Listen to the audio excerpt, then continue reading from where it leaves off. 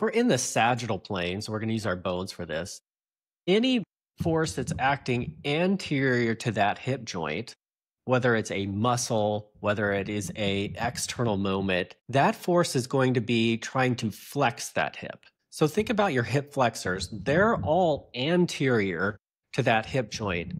The same thing occurs if there's a ground reaction force anterior to your hip joint.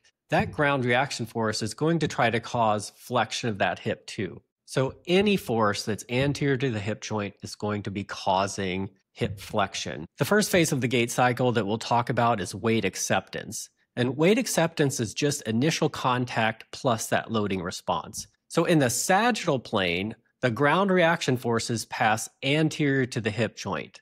And as we just discussed, any force that's anterior to the hip joint is trying to cause an external hip flexion moment.